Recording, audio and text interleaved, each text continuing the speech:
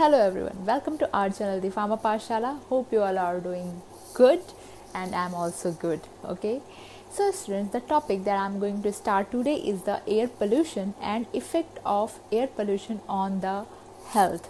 Okay students, in this lecture I will discuss the definition of the air pollution, different causes of the air pollution and the impact of the air pollution on the health. ठीक है, इस video में, इस lecture में मैं आपको discuss करूँगी कि एयर पोल्यूशन क्या होता है, एयर पोल्यूशन के पीछे के कारण क्या होते हैं, कौन कौन से ऐसे कॉजेज हैं जिनकी वजह से एयर पोल्यूशन होता है, और साथ ही साथ मैं आपको ये भी बताऊंगी कि एयर पोल्यूशन का हेल्थ के ऊपर क्या असर होता है। स्टूडेंट्स, सबसे पहले हम जान लेते हैं कि एयर पोल्यूशन क्या होता है। ठीक है, so the air pollution is the one type of the contamination of the air by the gases, smoke and dust which can affect the plant, animal and human life. Okay? अगर हम air pollution के causes के बारे में बात करें तो air pollution के बहुत सारे कॉजेज़ होते हैं। ठीक है, तो सबसे नोन कॉज क्या है एयर पोल्यूशन का, वो है ऑटोमोबाइल्स। ऑटोमोबाइल्स का मतलब क्या होता है, व्हीकल्स से निकलने वाली जो स्मोक गैसेस होती हैं वो क्या करती हैं, एक तरह से सबसे ज़्यादा एयर पोल्यूशन कॉज करती हैं। इसके अलावा बहुत सारी अदर एक्टिविटीज़ भी होती हैं, लाइक एग्रीकल्चर एक्टिविटीज़ होती हैं, माइनिंग एक्टिविटीज़ होती हैं, बर्निंग ऑफ फॉसिल फ्यूल्स होते हैं। ठीक है, ये सब भी क्या करते हैं, एक तरह से एयर पोल्यूशन कॉज करते हैं, जो कि हेल्थ के लिए बहुत ही ज़्यादा हानिकारक होते हैं। स्टूडेंट्स, एयर पोल्यूशन क्या होता है ये तो मैंने आपको बताया, और अगर मैं इसको और आसान भाषा में बताऊँ, सिंपल लैंग्वेज में, तो एयर पोल्यूशन क्या है, एक तरह का कंटामिनेशन है जो कि एयर में हो जाता है by the dust, gases, smoke. ठीक है, गैसेस जो होती हैं, धूल जो होती है, और जो आप कह सकते हो कि स्मोक होती है। ठीक है, स्मोक जो भी किसी व्हीकल से या जो धुआं निकलता है, ठीक है, तो वो सब क्या कहते हैं, एयर पोल्यूशन कॉज करते हैं। और एयर पोल्यूशन क्या करता है कि स्पेशली प्लांट, एनिमल और ह्यूमन तीनों की हेल्थ पे बुरा इफ़ेक्ट डालता है।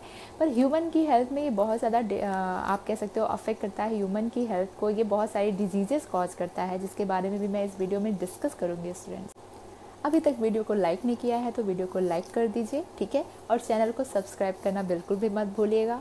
ठीक है, आप इस वीडियो को शेयर भी कर सकते हैं अपने जैसे अदर स्टूडेंट्स को। और साथ ही साथ मैं स्टूडेंट्स आपको ये भी बताना चाहती हूँ कि आप लोगों ने बहुत रिक्वेस्ट करी थी कि मैं हमारा ये जो चैनल है वो टेलीग्राम पर भी आए, तो अब ये चैनल आपका दफार्मा पाठशाला टेलीग्राम पर भी है, जिसके लिंक को भी मैं डिस्क्रिप्शन बॉक्स में दूंगी। आप वहाँ पे जाके इस चैनल को ज्वाइन कर सकते हैं इस लिंक के थ्रू, और इस चैनल को सब्सक्राइब भी कर सकते हैं। कि आपको पता है टेलीग्राम पे भी सब्सक्रिप्शन होता है, यानी कि आप टेलीग्राम पे भी चैनल को सब्सक्राइब कर सकते हैं। तो दफार्मा पाठशाला को आप टेलीग्राम पे भी ज़रूर सब्सक्राइब कीजिए। वहाँ पे नोट्स आपको बहुत ही आसानी से मिल जाएंगे स्टूडेंट्स, सारे PDF मैं वहाँ पे दूँगी। साथ ही साथ मैं यूट्यूब के वीडियोज़ जो हैं उनको भी वहाँ शेयर करूँगी, तो आपको वहाँ से भी नोटिफिकेशन मिल जाएगा। Okay students, in the last lecture I have discuss about the topic water borne diseases. Okay, अभी तक वो वीडियो नहीं देखी है तो उसका लिंक को डिस्क्रिप्शन बॉक्स में और ऊपर आई बटन में, ठीक है, दोनों में ही दूंगी। आप वहाँ पे जाके उस वीडियो को देख सकते हैं और उससे पढ़ समझ सकते हैं। उससे रिलेटेड कोई क्वेरी है तो उसे कमेंट सेक्शन में पूछ सकते हैं। ओके, सो वीडियो स्टार्ट करते हैं। कीप वॉचिंग दफार्मा पाठशाला। Thank you so much.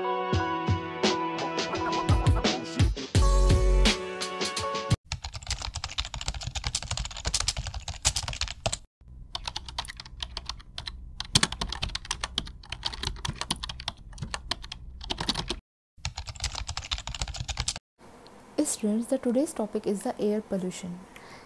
Air pollution के बारे में आज हम डिस्कस करेंगे स्टूडेंट्स, और एयर पोल्यूशन का हेल्थ के ऊपर क्या इफेक्ट्स होता है इसके बारे में भी डिस्कस करेंगे। तो सबसे पहले जान लेते हैं कि definition of air pollution. Air pollution होता क्या है? So the air pollution is the release of pollutants such as gases, particles, biological molecules etc.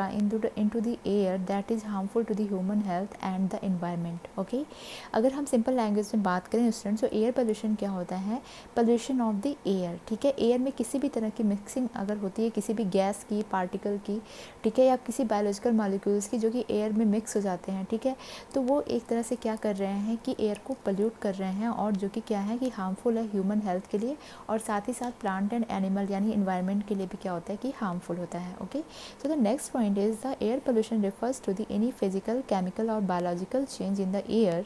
It is the contamination of the air by harmful gases, dust and smoke which affects the plants, animal and humans drastically. Okay, air pollution क्या होता है कि air pollution का मतलब क्या होता है कि जो भी एयर है उस पर क्या हो रहा है कि कोई भी चेंज आ रहा है, वो फिज़िकल हो सकता है, केमिकल हो सकता है या बायोलॉजिकल चेंज हो सकता है एयर के अंदर।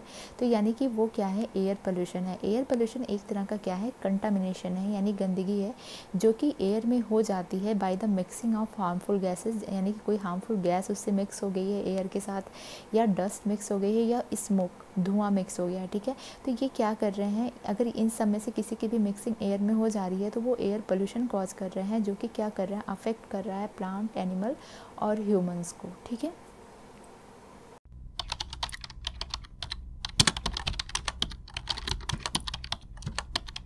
so students, the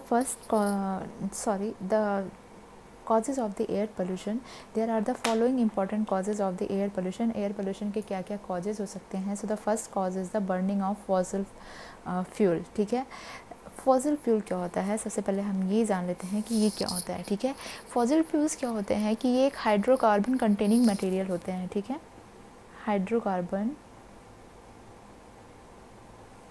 containing material,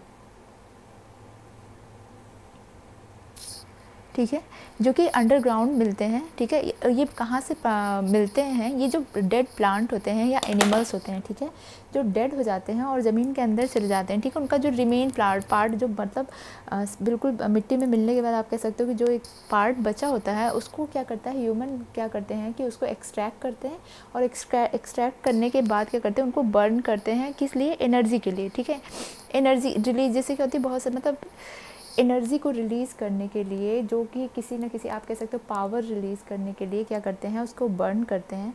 तो उसी को क्या कहते हैं हम, वो जो फ्यूल बनता है, ठीक है, उस फ्यूल को हम क्या कहते हैं, फॉसिल फ्यूल कहते हैं, जिसको हम आप यहाँ पे ये भी कह सकते हो जीवाश्म ईंधन, जो जीवाश्म ईंधन होता है। ठीक है, बर्निंग ऑफ फॉसिल फ्यूल्स जो होता है, ठीक है, ये क्या करता है स्टूडेंट्स की, combustion of fossil fuels emits a large amount of sulphur dioxide. ठीक है, जब ये बर्न होता है तो इससे क्या होता है कि बहुत ही लार्ज अमाउंट में सल्फर डाइऑक्साइड निकलता है, जो कि क्या है, एयर में मिक्स होकर एयर पोल्यूशन कॉज करता है। And carbon monoxide release by the combustion of the fossil fuels also results in the air pollution. ठीक है, यहाँ पे क्या हो रहा है कि जब कार्बन मोनोऑक्साइड भी निकलता है जब हम फॉसिल फ्यूल्स का कंबशन करते हैं, और जिससे क्या हो रहा है कि एयर पोल्यूशन कॉज हो रहा है, यानी sulphur dioxide and carbon monoxides दोनों गैस निकलती हैं जब ये बर्न होता है। ठीक है, और जो दोनों ही क्या है कि एयर में मिक्स होके क्या कर रही हैं, एयर को पोल्यूट कर रही हैं।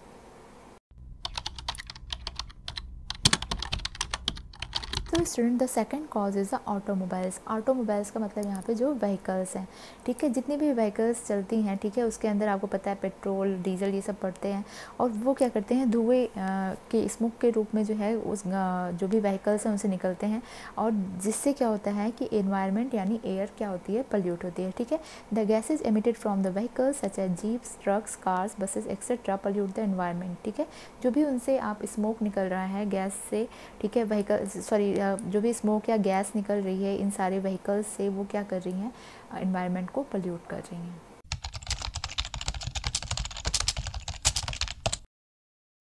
Students, the third cause of the air pollution is the agriculture activity. जो भी फार्मिंग यानी खेती में जो है जो एक्टिविटीज़ होती हैं, यानी कि आप जो खेत में जो इंसेक्टिसाइड, पेस्टिसाइड्स, ठीक है, कीटाणुनाशक ये सब यूज़ करते हैं, वो क्या करते हैं कि एक तरह से यहाँ पे जितनी भी एक्टिविटीज़ हो रही हैं एग्रीकल्चर की, ठीक है, वो क्या करती हैं, मोस्टली अमोनिया गैस, ठीक है, के लिए अमोनिया गैस रिलीज़ के लिए रिस्पॉन्सिबल होती हैं, जो कि एक बहुत ही हजार्डस गैस है जो कि एयर में मिक्स होती है और पोल्यूशन कॉज करती है, एयर पोल्यूशन कॉज करती है।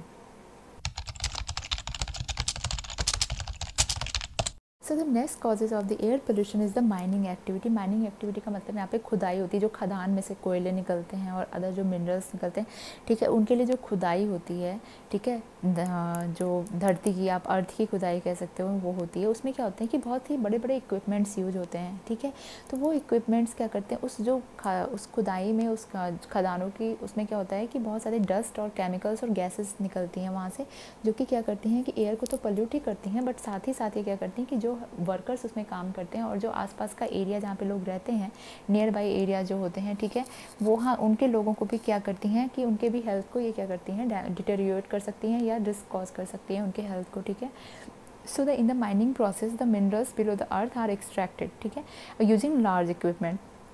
लार्ज इक्विपमेंट का यूज़ करके क्या करते हैं, अर्थ की खुदाई करते हैं और उसमें से क्या करते हैं कि मिनरल्स को या फिर आप जैसे कोयले का ही देख लीजिए, खदानों से निकालते हैं, ठीक है। Sir the dust and the chemicals release during the process not only pollute the air but also deteriorate the health of the workers and people living the near by areas, ठीक है। तो यहाँ इस जो प्रोसेस ये जो होता है माइनिंग का, और जो इक्विपमेंट्स यूज होते हैं वो क्या करते हैं कि लार्ज अमाउंट में केमिकल्स और डस्ट को रिलीज़ करते हैं, ठीक है, जो कि ना तो सिर्फ एयर को ही नहीं पोल्यूट करती हैं, जो भी वर्कर वहाँ पे काम करते हैं उनकी हेल्थ को भी ख़राब करती हैं, साथ ही साथ उस आसपास के जो एरिया में लोग रहते हैं उनकी भी हेल्थ को वो क्या करती हैं, ख़राब करती हैं। The last cause of the air pollution is the domestic sources. Domestic means house hold sources, जो घर से आप कह सकते हो कि घर की साफ़ सफाई में या घर की पेंटिंग में जो केमिकल्स निकलते हैं, ठीक है, वो भी क्या करते हैं, एयर को पोल्यूट करते हैं। So the house hold cleaning products and paints contain toxic chemicals that are released in the air. It is not only पोल्यूट्स the air but also affects the breathing, ठीक है। जो हाउस होल्ड जो मतलब आप घर की क्लीनिंग करवाते हैं, पेंटिंग करवाते हैं, तो पेंट्स में क्या होते हैं कि बहुत सारे टॉक्सिक केमिकल होते हैं जो कि पेंटिंग के साथ साथ एयर में रिलीज़ हो जाते हैं, ठीक है। आपने देखा होगा कि जहाँ पे पेंटिंग होती है वहाँ पे एक अलग सी स्मेल आती है, ठीक है, तो वो केमिकल्स की स्मेल होती है जो कि एयर में मिक्स हो जाती है, ठीक है, और वो क्या करती है कि एयर को पोल्यूट करती है, साथ ही साथ क्यों ब्रीदिंग को भी अफेक्ट करती है, ठीक है। बहुत सारे लोगों को क्या होता है कि जहाँ पे पेंट होता है वहाँ पे वो रह नहीं पाते, उनको बहुत स्मेल आती है, उनको सांस लेने में प्रॉब्लम होती है, ठीक है। तो ये क्या है, एक तरह से ये भी डोमेस्टिक सोर्सेज के थ्रू क्या हो रहा है, एयर पोल्यूशन हो रहा है।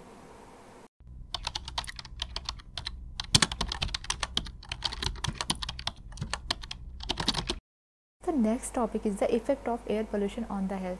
जैसा कि स्टूडेंट्स आप जानते हैं कि ये जो सेकंड चैप्टर का जो ये पोर्शन चल रहा है उसकी स्टार्टिंग कहाँ से है, effect of the environment on the health, ठीक है। इसमें डिफरेंट पोल्यूशन दिए गए हैं, तो उस पोल्यूशन के साथ साथ हमें ये भी पढ़ना है कि उस पोल्यूशन का हेल्थ के ऊपर क्या इफेक्ट होता है, ठीक है। जैसे कि वाटर पोल्यूशन हमने पढ़ा था, तो उसके बाद हमने वाटर बॉर्न डिजीजेज पढ़ी थी, ठीक है, तो और सेफ़ ड्रिंकिंग वाटर की क्या इंपॉर्टेंस होती है वो भी पढ़ी थी। अब अगर हम एयर पोल्यूशन पढ़ रहे हैं तो हमें उसमें ये भी जानना होगा कि एयर पोल्यूशन का हेल्थ के ऊपर क्या इफेक्ट पड़ता है, ठीक है। तो फर्स्ट यहाँ पे देखिए मैंने दो कॉलम बनाए हैं, एक टेबल जैसी है ये, एक तरफ पोल्यूटेंट है, एक तरफ हेल्थ इम्पैक्ट है, ठीक है। पोल्यूटेंट्स लाइक कि जो भी गैसेस या जो भी चीज़ें जो एयर में मिक्स होकर एयर को पोल्यूट करती हैं, ठीक है, और उनका हेल्थ के ऊपर क्या इम्पैक्ट होता है। जैसे कि ग्राउंड लेवल ओजोन, ठीक है, ओजोन गैस जो होती है ये जब एयर में मिक्स होती है तो वो ह्यूमन की हेल्थ पे क्या इफेक्ट डालती है, risk of the respiratory diseases, ठीक है, रेस्पिरेटरी डिजीजेज होने के चांसेस हो जाते हैं, स्पेशली अस्थमा, ठीक है, अस्थमा कॉज करती है। And second gas which is the carbon monoxide, जो कि आपको पता है कि जो फॉसिल फ्यूल्स होती हैं उनकी बर्निंग में ये जो है गैस निकलती है कार्बन मोनोऑक्साइड, जो कि क्या करती है कि वीकनेस कॉज करती है, chest pain, vomiting and headache cause करती है, ठीक है। And third gas is the sulphur dioxide. Sulphur dioxide कोई भी इंडस्ट्रियल प्रोसेस होता है या फिर वोल्केनिक एरप्शन होता है, ठीक है, जो ज्वार भाटा ये सब आता है, ठीक है, उसमें कौन सी गैस निकलती है, सल्फर डाइऑक्साइड निकलती है, जो कि क्या कॉज करती है, आई irritation, lung disease and cardiovascular disease cause करती है।